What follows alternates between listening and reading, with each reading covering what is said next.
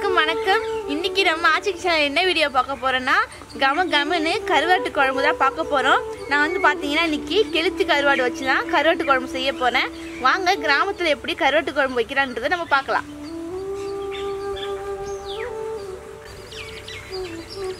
பாத்தீங்கன்னா கருவாட்டு குழம்பு வைக்க வந்து நான் எல்லா பொருளுமே ரெடி பண்ணி வச்சுட்டேன்.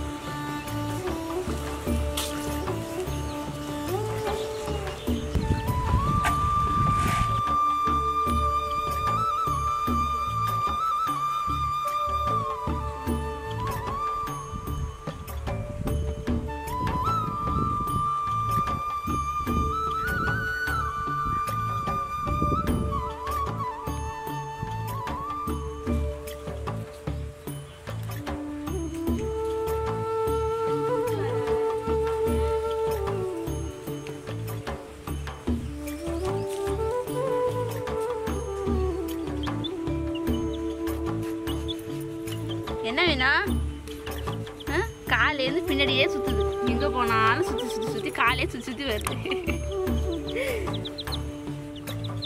எட்ட நவர மாட்டேங்குது. யோகாவும் அப்படிதான், எங்கேயுமே வந்து விட்டு போகவே மாட்டான், கூடவே இருப்பான். இப்போ தூங்கிட்டு இருக்கான் அவன், அதனால தான் வரல. அவனுக்கு பதிலாக தான் இவங்க தான் கூட இருக்காங்க. சுற்றி சுற்றி வராங்க, எங்கே போனாலும் சுற்றி சுற்றி வராங்க. தண்ணி பிடிக்க போனால் அங்கேயும் வருது, எங்கே போனாலும் வருது.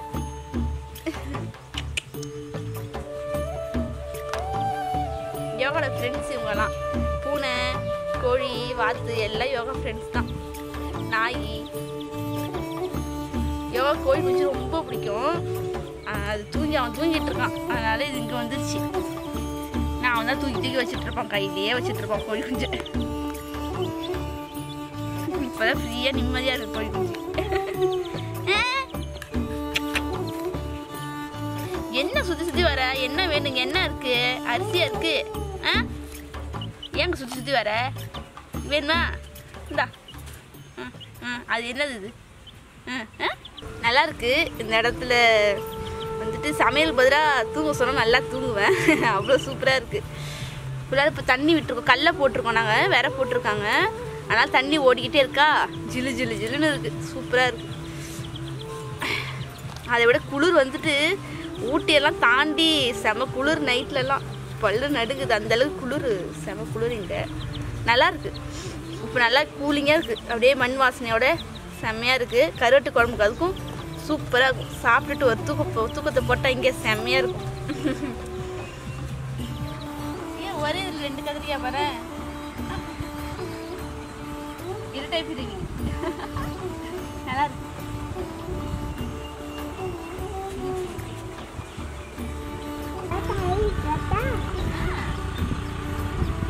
யோகா பண்ணி முன்னாடி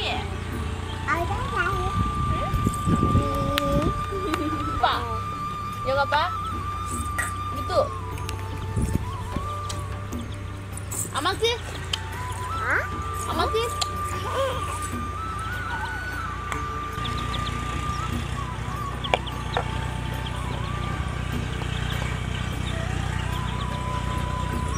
குழம்பு வைக்க வந்து சின்ன வெங்காயம் தான் நான் எடுத்திருக்கேன். சின்ன வெங்காயத்தை வந்து கொஞ்சம் வெங்காயம் நம்ம வந்து ரெண்டு அரிஞ்சு வச்சுக்கிட்டு கொஞ்சம் வெங்காயத்தை வந்து நான் நசுக்கிக்க போகிறேன். அப்போ தான் வந்து குழம்பு ரொம்பவே டேஸ்ட்டாகவும் மணமாகவும் இருக்கும். அதனால் இந்த மாதிரி நீங்களும் செஞ்சு பாருங்கள்.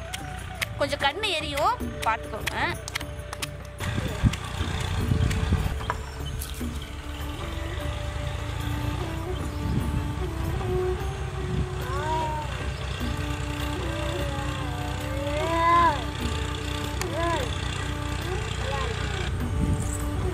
வெங்காயத்தை நம்ம வந்து நல்லா நசுக்கி வச்சுக்கிட்டோம். அடுத்து வந்து பூண்டு வந்து பார்த்தீங்கன்னா ஒரு வந்து 50 கிராம் அளவுக்கு பூண்டு எடுத்திருக்கேன். கருவாட்டு குழம்புல எந்த அளவுக்கு பூண்டு போடுறோமோ அந்த அளவுக்கு வாசனையாகவும் குழம்பு நல்லாயிருக்கும். இந்த பூண்டு வந்து இந்த புளியில கருவாட்டு குழம்பு சாப்பிடும்போது டேஸ்ட்டு சூப்பராக இருக்கும். அதனால வந்துட்டு நான் பூண்டு நிறையாவே எடுத்திருக்கேன். அந்த 50 கிராம் பூண்டை வந்து கொஞ்சோண்டு, அதாவது பாதி 25 கிராம் பூண்டை வந்து நான் இடிச்சுக்கிறேன். பாக்கி பூண்டை முழுசாகவே போட்டுக்கலாம்.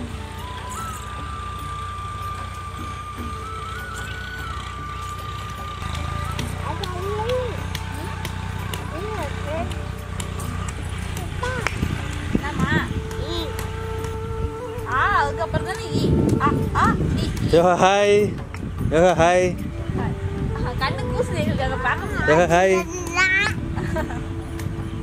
எல்லாருக்கும் வணக்கம். வெரி குட் தங்க. அது அவனே சொல்றா பாரு. அடுத்து என்ன சொல்லணும் தெரிஞ்சு.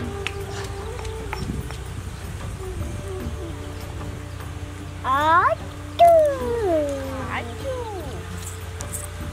சூச்சு.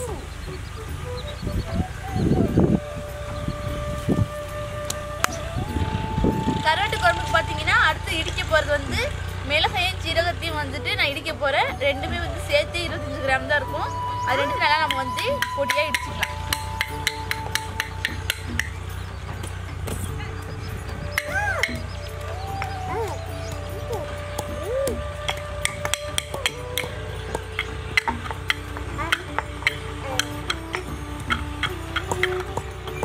கருவாடு வச்சுட்டு விட்டா போடுவாங்க.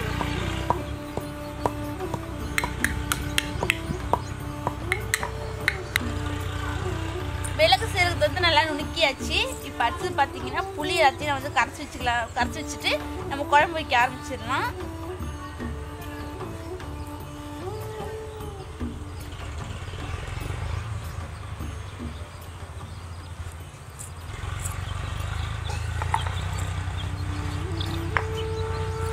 ஒரு 100 கிராம் அளவுக்கு நான் புளி எடுத்திருக்கேன். கருவாடு பார்த்தீங்கன்னா 1 கிலோ. அது எப்படி சுத்தம் பண்ணி அது க்ளீன் பண்ணி முடிக்கிறதுக்குள்ள அது எப்படியும் 3/4 கிலோ ஆகிடும். ஸோ அதுக்கேற்ற மாதிரி தான் வச்சுருக்கேன். கருவாட்டு குழம்பு 2 நாள் கூட வச்சு சாப்பிடலாம். ரொம்ப டேஸ்ட் இன்னையை விட நாளைக்கு ரொம்பவே நல்லாயிருக்கும். அதனால தான் கொஞ்சம் புளி நிறையா வச்சு குழம்பு தாராளமாக வைக்கலான்னு சொல்லிட்டு ஒரு ஆசை. நாளைக்கு வச்சு சாப்பிட நல்லா இருக்கும்ல, அதனால தான். என்னம்மா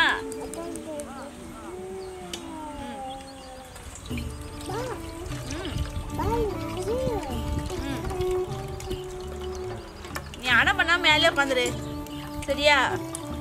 கொஞ்ச நேரம் தான் அம்மா சமைச்சிடுவோம்.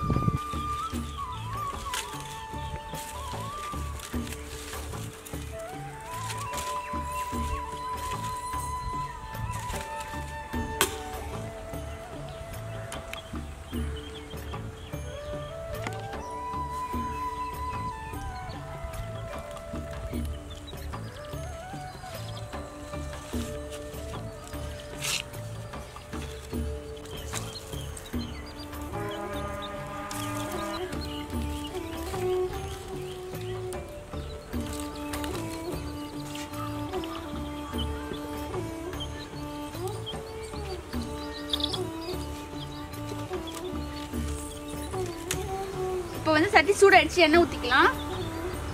நல்லெண்ணெய் தானே எடுத்திருக்கேன். நீங்கள் கடலெண்ணெய் கூட சேர்த்து செய்யலாம், நல்லா தான் இருக்கும். இப்போ தேவையான அளவுக்கு நம்ம எண்ணெய் ஊற்றிக்கலாம். கருவாட்டு குழம்புக்கு தாராளமாக எண்ணெய் ஊற்றினாதான் குழம்பு ரொம்பவே நல்லா இருக்கும். அதனால தாராளமாகவே எண்ணெய் ஊற்றிக்கலாம். எண்ணெய் நல்லா சூடாகட்டும்.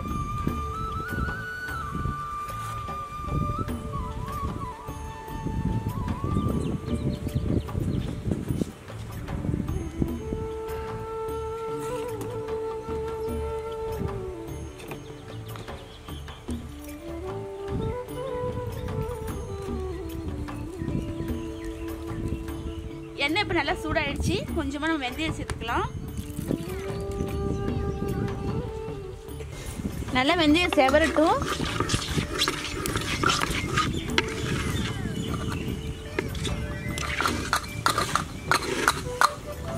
வெந்தயம் நல்லா செவந்துருச்சு. இப்போ அடுத்தது நம்ம கடுகு சேர்த்துக்கலாம்.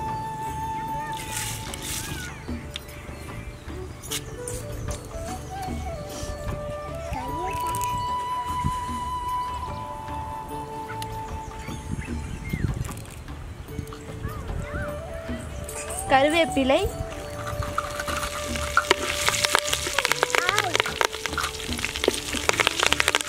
உரிச்ச பூண்டு நம்ம முழுசா வச்சது தட்டாம அதையும் சேர்த்துக்கலாம். நசுக்கின பூண்டு அதையும் சேர்த்துக்கலாம்.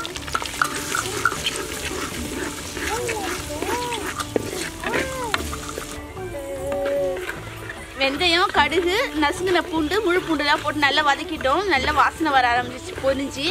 இப்போ அடுத்து வந்துட்டு நம்ம வெங்காயம் சேர்த்துக்கலாம். முதல்ல வந்துட்டு நசுக்கி வச்சோம் இல்லையா, அந்த வெங்காயத்தை சேர்த்துக்கலாம்.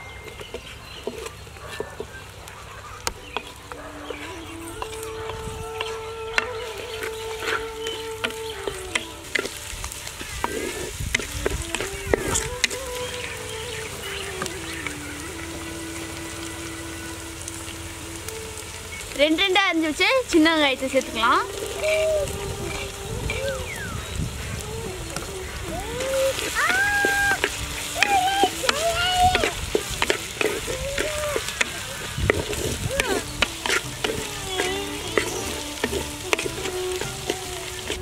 இப்போ வந்துட்டு தக்காளி நம்ம அரிய போதில்ல. முன்னாடி நான் வந்து மீன் குழம்பு வச்ச மாதிரி தான் இதேமாதிரி கரைச்சி விட்டுக்கலாம் நம்ம. அப்போ தான் வந்துட்டு ரொம்ப நல்லாயிருக்கும். நம்ம இது கிண்ணத்தில் கரைச்சி வச்சுக்கலாம்.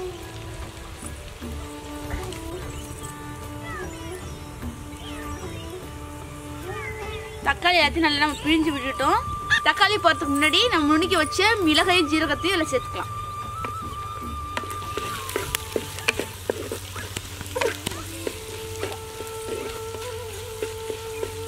அது ஒரு 30 செகண்ட் இல்லை ஒரு 50 செகண்ட் வந்துட்டு அதில் வறுபடட்டும்.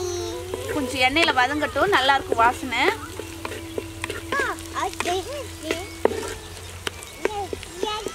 இப்போ வந்து நம்ம பிழிஞ்செடுத்து தக்காளி வந்து சேர்த்துக்கலாம்.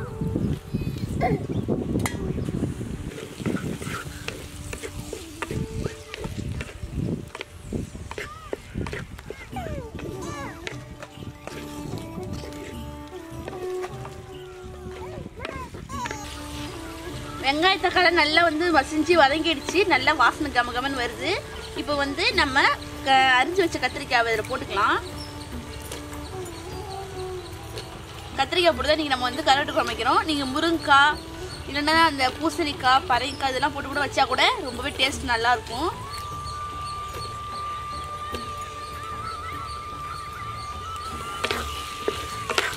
நல்லா வந்து ஒரு 2 நிமிஷத்துக்கிட்ட நல்லா வதக்கி விட்டுக்கலாம். நல்லா எண்ணெயில் வந்து கத்திரிக்காய் வதங்குச்சுன்னா ரொம்பவே டேஸ்ட் ருசியாக இருக்கும்.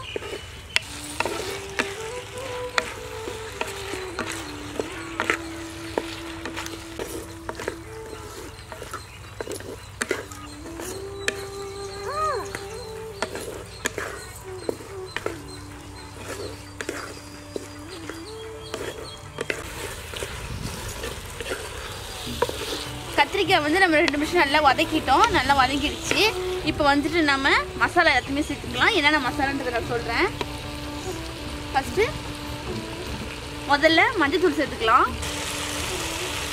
தேவையான அளவுக்கு மஞ்சள் தூள் கட்டிக்கலாம்.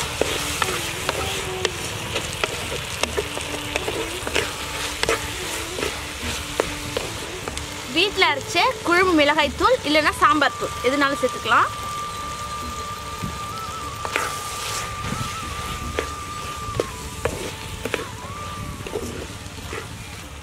கொஞ்சமாக குழம்பு வந்து காரசாரமாக இருக்குது. தனி மிளகாய்த்தூள், அதாவது காரத்தூள் சேர்த்துக்கலாம். உங்களுக்கு காரத்துக்கு ஏற்ற மாதிரி நீங்கள் சேர்த்துக்கோங்க. இல்லை நீ காரம் சேர்த்துக்க மாட்டிங்கன்னா நீங்கள் காரத்தூள் சேர்த்துக்க வேணாம். வெறும் சாம்பார் பொடியோ இல்லை குழம்பு தூளோ நம்ம சேர்த்துக்கலாம். இப்போ மசாலா நல்லா பரட்டியாச்சு. இப்போ வந்துட்டு கரைச்சி வச்ச புளியை தண்ணியை இதில் சேர்த்துக்கலாம்.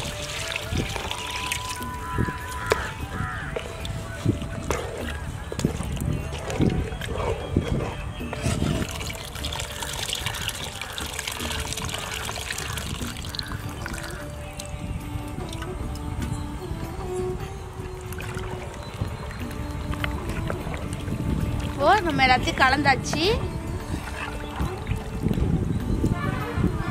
தேவையான அளவுக்கு உப்பு சேர்த்துக்கலாம்.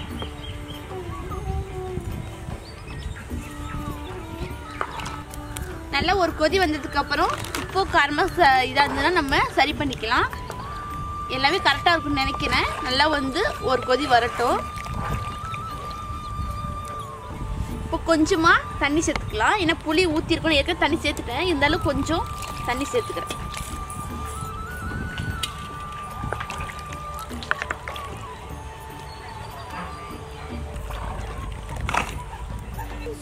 உப்பு புளி காரம் எல்லாமே கரெக்டாக இருக்குது. இப்போ நம்ம வந்துட்டு மூடி போட்டு ஒரு 10 நிமிஷம் நல்லா கொதிக்கட்டும். நல்லா கொதிச்சதுக்கு அப்புறம் நம்ம வந்து கருவாடு சேர்த்துக்கலாம்.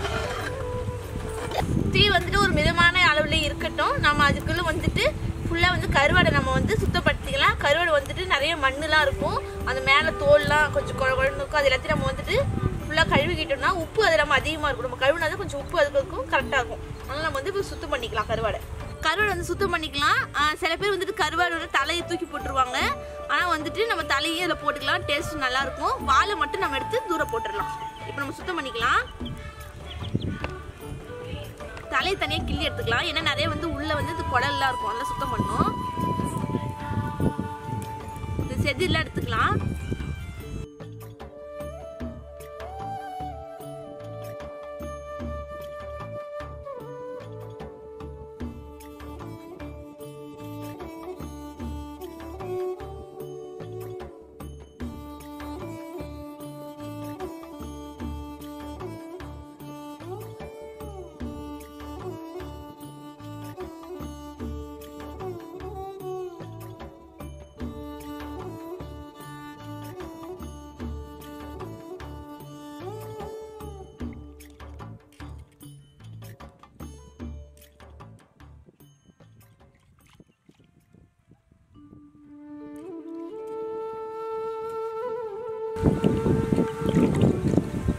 உள்ள குடல்லாம் நிறையா இருக்கும், அது எல்லாத்தையும் நம்ம சுத்தம் பண்ணிக்கலாம். கருப்பு கருப்பாக இருக்கும். சுரண்டனாலே அது வெந்நீரில் போட்டதும் சுரண்டனாலே எல்லாமே வந்துடும். ரொம்ப கொதிக்கிற தண்ணியாக கூடாது. லேசாக கை வச்சா சுடுற அளவுக்கு தான் தண்ணி இருக்கணும். ரொம்ப கொதிக்க போட்டிங்கன்னா குழ குழன்னு ஆகி புட்டுட்டு போயிடும். அப்படியே கருவாடு ரொம்ப தூளாக குழ குழன்னு ஆகிடும்.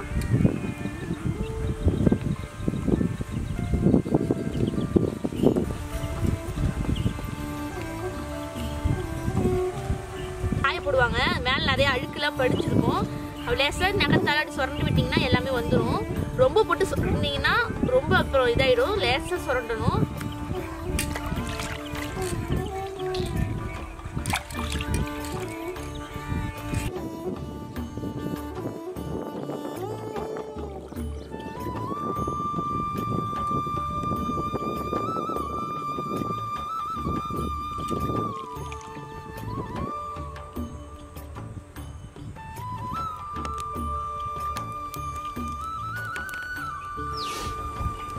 குழம்பு நல்லா கொதிச்சிடுச்சு. நம்ம வந்துட்டு எப்படி இருக்குன்னு தட்டு பார்க்கலாம்.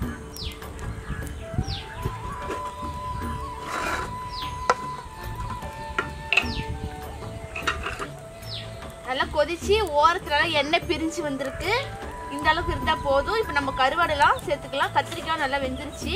கத்திரிக்காய் வந்து சீக்கிரமே வேகக்கூடியதுதான், சீக்கிரமே வெந்துருச்சு.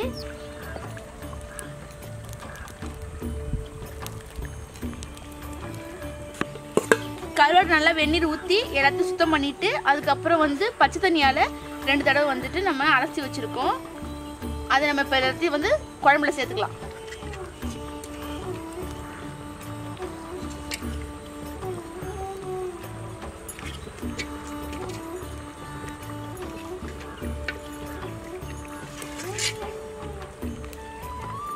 லேசாக வந்துட்டு கிளறி விடலாம் குழம்ப, ரொம்ப கிண்ட வேணாம். சீக்கிரமே கருவாடு வெந்துடும். ரொம்ப கிண்டுனா ரொம்ப தூள் தூளாக போயிடும். அப்புறம் கருவாடு மீன் மாதிரி தான் அதுவும்.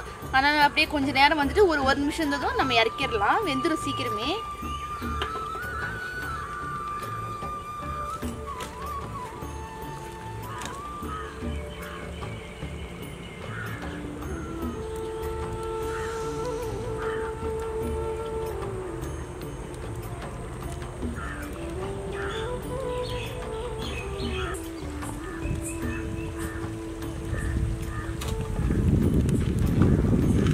குழம்பு வந்துட்டு சூப்பராக ரெடி ஆகிடுச்சு. இப்போ வந்துட்டு நாங்கள் சாப்பிட போகிறோம். என்னை விட எங்கள் வீட்டுக்காரங்க ரொம்பவே ஆர்வமாக இருக்காங்க.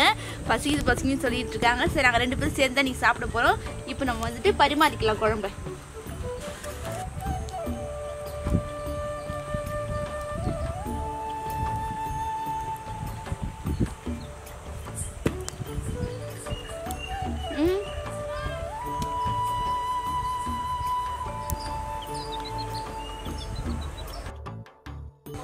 செம்மையாக இருக்குது, வாங்க சாப்பிடலாம்.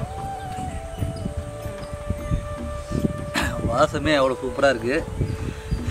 வயலில் கிராமத்தில் ஏற்கனவே நாங்கள் ஒரு வீடியோ போட்டிருக்கோம். நாட்டுக்கோழி 2 பேரும் வயலில் உட்காந்து சாப்பிட்றது மாரி, லெக் பீஸு சமைச்சு சாப்பிட்றது மாரி.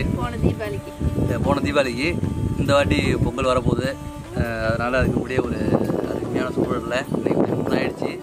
அதனால் வயல்வெளியில் வந்து கத்திரிக்காய் கருவாடு வாசனை சூப்பராக இருக்குது. சாப்பிட்டு பார்த்து டேஸ்ட் பண்ணி சொல்கிறேன். முதல்ல வந்து கத்திரிக்காய்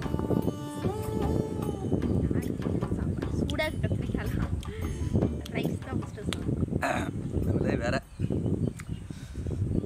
இதெல்லாம் ஒதுக்குவோம்.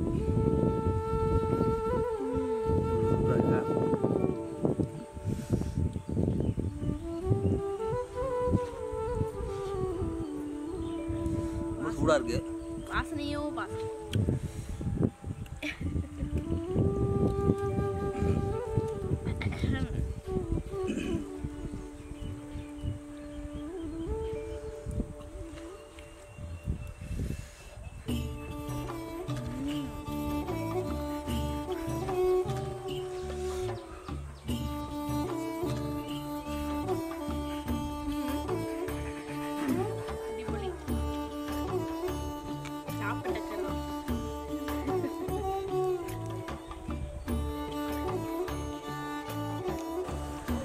சாப்பாடு மிச்சம் வைக்க மாட்டார் போல.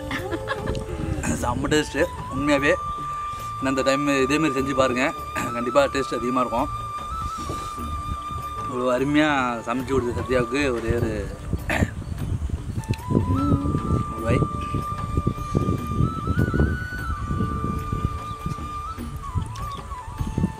சூப்பராக இருக்குது. இதில் வந்து போகி பண்டிகை வந்து நிறைய பேர் வீட்டு தெய்வத்துக்கு படைக்க சொல்லி நைட்டில், அதாவது சாயங்காலம் படைப்பாங்க. அப்போ இந்த மாதிரி கருவாடு குழம்பு வச்சிங்கன்னா எல்லாருமே ரொம்ப விரும்பி சாப்பிடுவாங்க, சூப்பராக இருக்கும். நீங்கள் அந்த மாதிரி பொங்கலுக்கு முதல் நாள் வந்து இந்த மாதிரி செஞ்சு ட்ரை பண்ணி பாருங்கள்.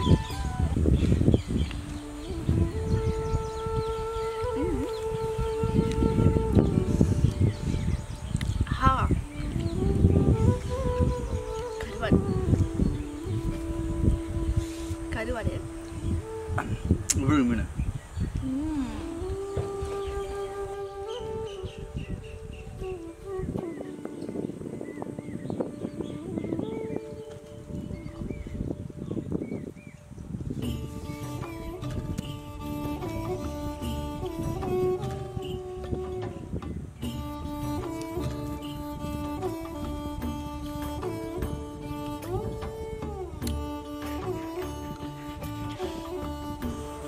மீன் கருவாடோட நடுமுள்ள எலும்பு.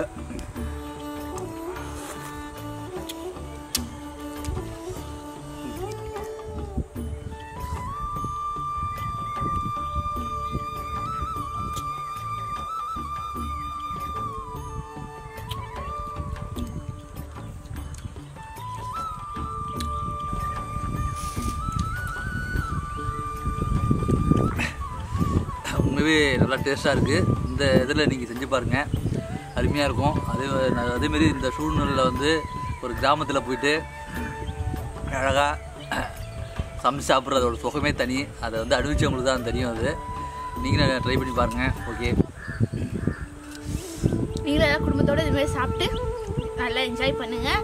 இந்த வீடியோ இதோட முடியுது. இன்னும் ஒரு அழகான சூப்பரான சமையலை நம்ம பார்க்கலாம். பாய். பாய்.